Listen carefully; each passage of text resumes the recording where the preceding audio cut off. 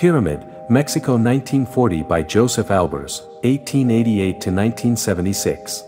Joseph Albers was a German artist and educator.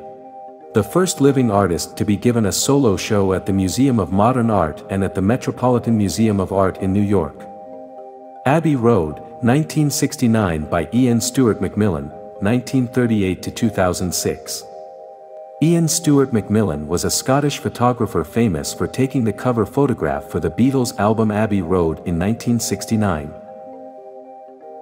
Endurance Frozen in Ice, 1913 by Frank Hurley, 1885 to 1962.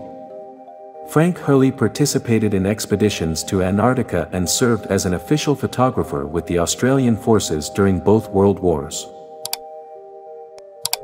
Thank you for watching. Please don't forget to subscribe to Visual Independence.